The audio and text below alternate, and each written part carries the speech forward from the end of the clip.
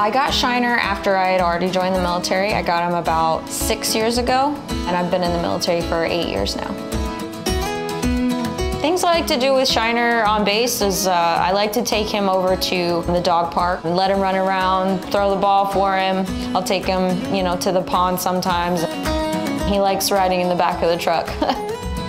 You have to check with your specific housing to see which pets are allowed. For example, they don't allow pets in the barracks, but currently in the apartment complexes, I believe it's just dogs and cats. I do feel fortunate to have amenities on post. They have not only a vet, but also a boarding facility on post. Everybody that works there is super nice and just makes the whole process a lot easier.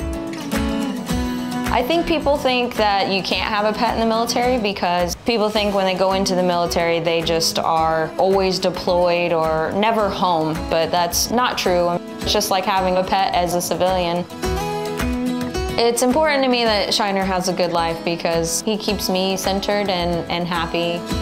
He brightens my day when I get home.